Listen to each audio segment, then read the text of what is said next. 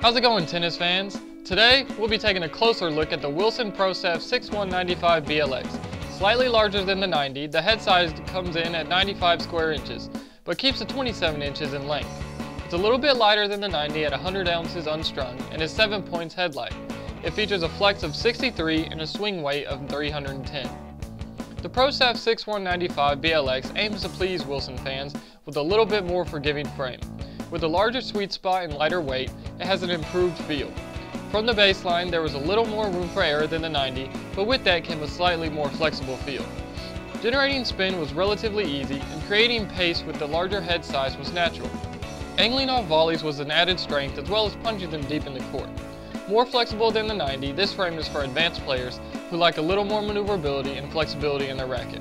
Let's see what Rachel thinks about this racket. Thanks, Daniel. After hitting with the Pro Staff 90, I like the lighter frame of the 95. Being a fan of Wilson rackets, I really enjoyed this one. It still maintained the spin and control of the 90, but it was quicker, especially at the baseline. It had a more forgiving feel, and it definitely seems to have an improved feel compared to other Wilson rackets I've hit with. The string pattern also adds to the spin, and of course with a larger head size, you get a larger sweet spot. This racket really stays true to the Pro Staff line, and it's a great choice if you're looking for all the feel and control of the Pro Staff 90 with an easier swing.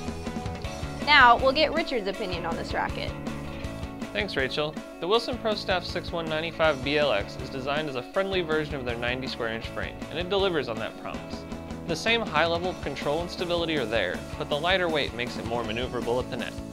From the baseline, I liked the amount of spin and the power level was decent. Similar to the 90 though, the feel was muted for my liking, but in exchange, there was no discomfort on anything hit outside of the sweet spot. Fans of classic feeling frames will enjoy the box beam, while the lighter weight makes this much more versatile racket than other classic options. This all-around racket worked well from every part of the court, but I had the most success sticking to an aggressive style and moving forward. If you'd like to demo or purchase this racket, check us out at tennisexpress.com. Connect with us on Facebook and Twitter, and subscribe to our YouTube channel. Thanks for watching. Stay tuned for all the latest racket reviews from Tennis Express.